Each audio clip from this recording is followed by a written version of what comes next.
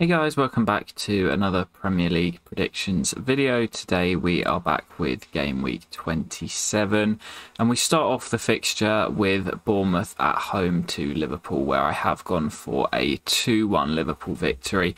Bournemouth was so close to getting, well, a point or nearly 3 points away at the Emirates.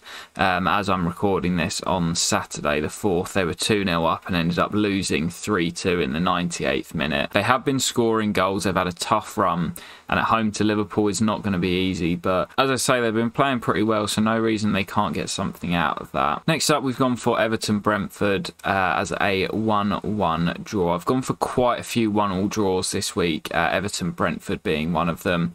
I've then gone for Brighton to beat Leeds by 2-1. Brighton with a good victory against West Ham 4-0 in game week 26, whilst Leeds lost away at Chelsea. Finally, Chelsea getting a win. Next up, speaking of Chelsea, Leicester at the King Power away for Potter's Blues. I've gone for a 1-1 draw again. I'm still not sure there's been that much progress made, and I just see it being 1-1. Leicester back at home. They're away at Southampton, actually playing now as I'm recording, and losing 1-0, but another 1-1 draw there between Leicester and Chelsea. I've then gone for Tottenham to beat Nottingham Forest. Tottenham were playing really well, but they've just been knocked out of the FA Cup and then lost to Wolves. I have gone for them to win 2-0. Forest are not very good away from home, and I do think Tottenham will bounce back with a victory. I've then gone for Crystal Palace 1, Manchester City 3. City have been conceding a few more goals, got a clean sheet against Newcastle. But away at Selhurst, saying that Palace don't score a lot of goals, lost against Villa again today.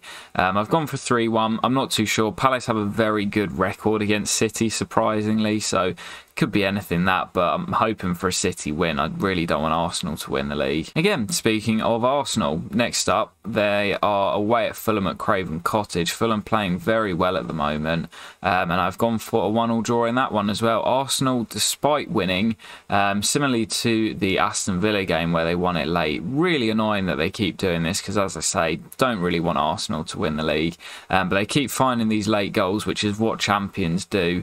I have gone for a draw in this one though, away at Fulham. Fulham playing very, very well at the moment, so I think that'll be tough for Arsenal. Next up is our joker game, game 8. I've gone for Manchester United 3, Southampton 0. United playing brilliantly at the moment, scoring lots and lots of goals, and their defence has been more solid. They've conceded a few goals as of late, but I think their best partnership at the back is Varane and Martinez, and that is very, very solid. I don't see Southampton scoring, so I've gone for 3-0. I think that could be pretty set for our joker game there for game 8. Game 9, two of the claret and blue teams that we've seen in the Premier League over recent years. Obviously Burnley now relegated, but West Ham against Aston Villa. Danny Ings playing against his former claret and blue team, Aston Villa, for his new claret and blue team, West Ham. He's got the whole trio, having been at Burnley as well. But I've gone for a 1-1 draw. West Ham, I actually thought they'd picked up. I thought they played well against United at Old Trafford in the FA Cup, but then they've just been absolutely smashed 4-0 by Brighton, so maybe I'm wrong. Aston Villa playing well at the moment as well, but I think West Ham at home will be a different beast. I've gone for a 1-1 draw in that one. And then to round off the fixture on Sunday, Newcastle against Wolves. Newcastle, again, everyone knows how well they've done this year, and they have had a brilliant season, but they've started to drop off recently. The goals have dried up and they've started conceding a few more goals, but I have gone for a 1-0 victory. It'll be an interesting game because Wolves are playing well at the moment as well under Lopetegui.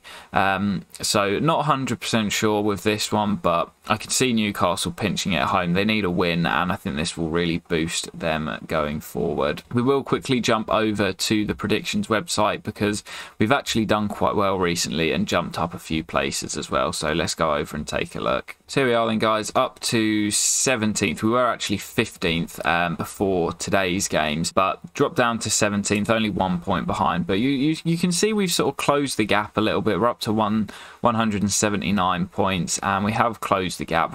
As I say every week, we're never going to be up at the top, unfortunately. We're just too far behind, but hoping to keep climbing up the table. And we, like I say, we had a good week last week because of the midweek games. We had Liverpool 2-0 as our joker, which got us 6 points and moved us right up the table. You can see for this fixture, we've done okay. We're kind of middle of the pack, 6 points so far. You can see them here. Again, no correct results, which has been my real downfall this season. Quite a few one-pointers. In fact, the only one I didn't get right was Wolves against Tottenham, which was 1-0 the other way. Had Leicester to win against Southampton. As I say, the Saints were 1-up, which is a bit of a shock. But a couple of big games tomorrow. Forest against Everton, a big one down the bottom, and Liverpool against United as well. Big game for Champions League. But as I say, it's not actually up here because this fixture's already been updated, but we did pretty well in the previous round with our 6-point joker on Wednesday night with Liverpool winning. But I don't really have an objective. I'd like to try and sneak into the top 10, which would be nice. I guess that is kind of our objective for the remainder of this season, to sneak in there. Still a long way to go, and we are on a pretty good run at the moment, so no reason we can't do it. Another couple of 6-pointers would really help. But that will do it for today's video, guys. Let me know what predictions you agree with and which ones you would change in the comments, and I will catch you very soon. Peace.